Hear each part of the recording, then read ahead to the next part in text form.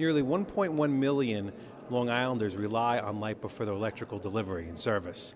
We've seen the weaknesses in the system that's currently in place, especially, unfortunately, through Superstorm Sandy.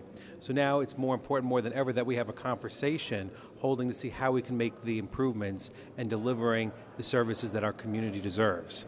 So on Friday's hearing, we'll be hearing from all sides to see how we can improve the quality and make it more efficient to deliver electricity to Long Islanders. So we look forward to that conversation, and we look forward to the very valuable and important information that we'll be receiving.